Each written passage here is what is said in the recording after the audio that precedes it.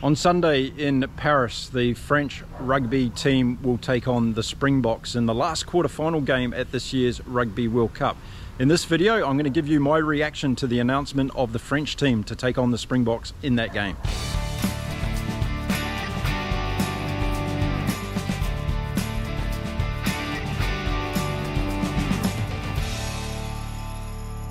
G'day and welcome to Inside Rugby with Mark. I'm a Kiwi rugby fan living in beautiful Cancun, Mexico, and if you haven't been here before, welcome to my channel. It's great to have you around, and I hope you stick around not only for the Rugby World Cup but for all the rugby afterwards that I'm going to be bringing to you on this channel. So in this video I'm going to be talking about the French team that's been announced to play against the Springboks on Sunday at the Stade de France. It's going to be a huge game.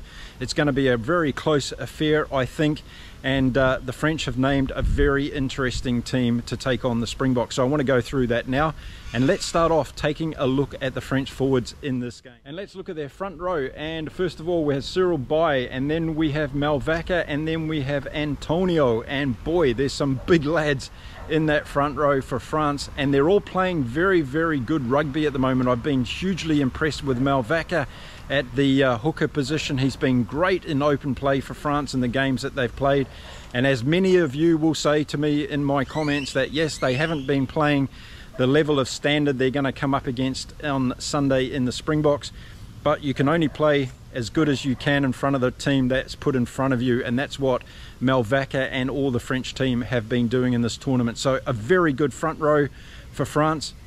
They're up against a very good Springbok front row, so it's going to be a really huge battle in the scrums and in the forwards. And I think what's going to be interesting here is how well these props and hookers get around the field on Sunday and how much impact they actually have in that phase of the play. So as we know these days, the props and the hookers are doing much more than just getting into the tight work. They're also doing some work in open play, particularly in breakdowns, and that's what I've been impressed with Malvaca so far in this tournament. He's been very prominent in getting the French to some clean out ball in different areas of the field. So look for that in both of these two front rows in the weekend.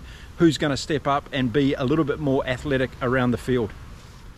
And then looking at the locks for France in this game, we've got Woki and Flamant, and for me, Woki has been the forward of the tournament for France. He's been fantastic around the field. He's been winning a lot of good line-out ball as well, and expect him to do a big job against the Springboks. And I think he's going to be, along with Flamant, they're going to be targeting some ball from the South African line-out. And I said this in my detailed video on this game, that I think this is going to be an area where France go after the Springboks line-out. So let's see what happens.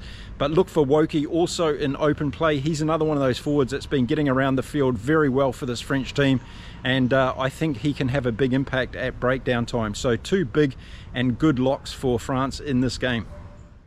Then the back three for France in the forwards, Jalano, Olivon and Audret, and boy, have these three been playing very well. Audret, I think, is another that's right up there with the best French forwards in this tournament so far.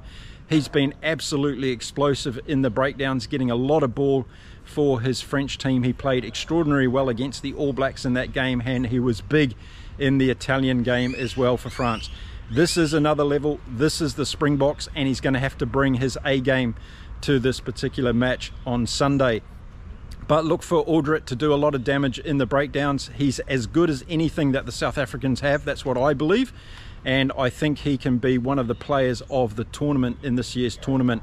So a great back three there for France, and I think they're really going to compete with the Springboks in this game. Okay, let's have a look at the French reserve forwards that are going to be coming on in this game, and we've got Bourgaret, Wardy, Eldegeri, Tautufanua, Crow and Makalu, and there's some big boys in that lot, and they're going to have to be good to come on against the Springboks teams. I think this French reserve forwards are very good. I think Makalu is exceptional athlete. He can bring in a lot of dynamic play for the French off the bend. Crew is good as well. Eldegeri is going to bring a lot of power, and Wardy has been very good in this tournament so far. So I think it's a very strong bench for France. I think it's going to be very interesting to see when they're strategically used in this game, because I think this game is going to be a game of two halves. I think there's going to be a lot of changes made to the way this game is played in the second half. Okay, let's have a look at the French backline for this game, and yes, he's back. Antoine Dupont. I don't think there was any chance that he was going to miss this game regardless of what happened to his cheek or his body over the last 20 odd days, but Antoine Dupont is back. And I mentioned it in my previous videos that the French have never lost a test with Antoine Dupont starting. At 20 tests in a row they've won with Antoine Dupont starting, and he will be the captain of France on Sunday at the Stade de France. So we look at Island Streak, and yes, they're doing very, very well. But what an amazing statistic there for Antoine Dupont and his French team, not to have ever lost a game at home under his guidance.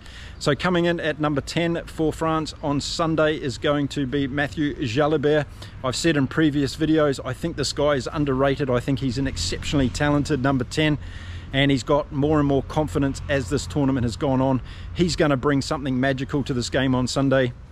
His cross kick passing is exceptionally good, so watch out for Mathieu Jalibert. Watch for him to have a really big game on Sunday. Then moving on to the centres for France in this game, and we've got Jonathan Danty and Guy Ficou. And yeah, I think these two kind of cancel out Zealander and Jesse Kriel. They're pretty similar players in some respect, and I think it's going to be a really interesting battle to see who gets on top in this particular game. We've seen Danty do some fantastic runs for the French. He's a big, hard, solid guy, but so are Zealander and Jesse Kriel. So I think this battle in the centres is going to be quite entertaining to see who actually comes out on top. Guy Ficou, I think, has a little bit more pace that he can get out and cause some damage, but of course he's going to be a link pin for those exceptional wingers that France have outside their centres, so watch for him to try and be a connection man in this game. And then we move out to the French back three, and we've got Biel Biarri, and what a winger this young guy is. He's really been explosive in this tournament. He's got no fear. He knows how to finish off a try, and he can score tries from anywhere in the field. So I'm excited to watch this guy play whenever he plays, and I think he's going to have a big game on Sunday against the Springboks. Then we've got Damien Penaud. He's the actual leading try scorer in this tournament so far. Again, another real finisher for France. He knows how to find that try line, and if you've watched some of the tries that he scored, well, I don't know how he's got the ball down over the line. Absolutely exceptional. And then at fullback, we've got the points leading scorer in the tournament, Thomas Ramos. Fantastic from the boot. He's exceptionally good at goal kicking, and he also joins in this French backline very, very well. He also does a great return of strategic kicking from the backfield for France. So class and speed and some vision in the back for France, and that's what I love about this French team. They've got a lot of visionaries in the team. They've got a lot of creative play, and they can really take it to the Springboks on Sunday. So Fabian Galthie has gone with a 6-2 split for their team on the bench this weekend, and only 2 in the back reserves, and this is an interesting move for me. And they've got Luku coming in for halfback, and obviously he's there to cover if anything happens to Antoine Dupont. And then we've got Mofana, who will come on and be a utility back reserve across the field for France. So bit of a question mark on this decision for me for France to have only 2 reserves in the back line, considering Dupont's situation. This could be something that comes back to bite them. Let me know what you think in the comments below. I think that's a really interesting split decision by Fabian Galthie for his team on Sunday. So there we go. That's the French team to play against the Springboks on Sunday at the Stade de France. It's going to be a massive game, as I've already said. It could go either way. Whichever team brings their A game on the weekend is more than likely going to come out on top in this particular game. Let me know what you think of the reaction to this French team. Do you think there's anybody there that's missing that should be in this French team? Of course, they've lost Willemse, which was a big loss to them, but they've got some fantastic players in this team for sure. I'd like to know whether you think this French forward pack can take on the Springboks on Sunday, or whether you think the Springboks are going to have too much dominance, particularly with that bench that's coming on in the second half. I'd like to know in your comments. Okay, that's it for this video. Thanks very much again for watching my videos. I really appreciate it. I love most of the comments that are coming in. For those that are going to write disrespectful stuff, not only to me but to other fellow followers in this community, please don't do it. Go somewhere else and be a troll. And that's all I'll say on that particular topic. Okay, that's it for this video. Until next time, stay well, stay safe everybody. Keep enjoying the amazing rugby from France, and I'll see you again soon right here on Inside Rugby with Mark. Until then, bye for now.